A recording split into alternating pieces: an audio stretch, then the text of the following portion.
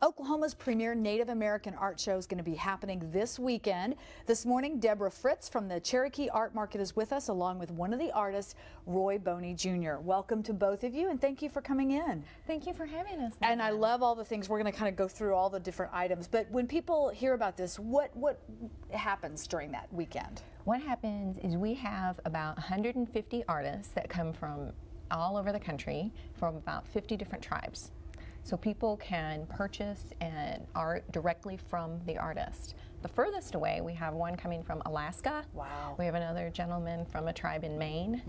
So, Roy, tell us a little bit about your background. Well, I am a trained artist. I'm Cherokee, and I do paintings and drawings and graphics and that type of work. We have some samples down here below. Let's start over on this side and just kind of tell us a little bit about each of these pieces in front. Yeah, well, this piece over here on my right is about being a modern Cherokee. The lady's wearing a pair of earphones, listening to music and that kind of thing.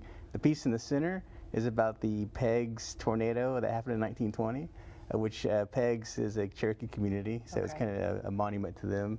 The piece on the far left here is a fun piece about Sequoia. You may see an internet meme of the guy kind of being smart, the smart guy meme. This is kind of based on that. It's about a Sequoia, so think like a Cherokee. Very cool. And you've been painting for almost your whole life? Yeah, pretty much. Yeah.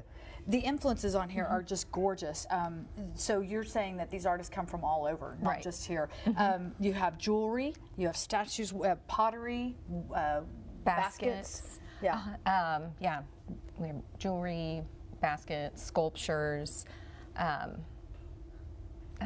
people are able to purchase these directly from the artist. Yes, directly, so they can talk to them and learn about the piece. Now, is there a charge to get into the show? Yes, it is $5, and children 12 and under are free. Okay, so that's an opportunity for you to go in and walk around. The jewelry is absolutely gorgeous. Where did this come from?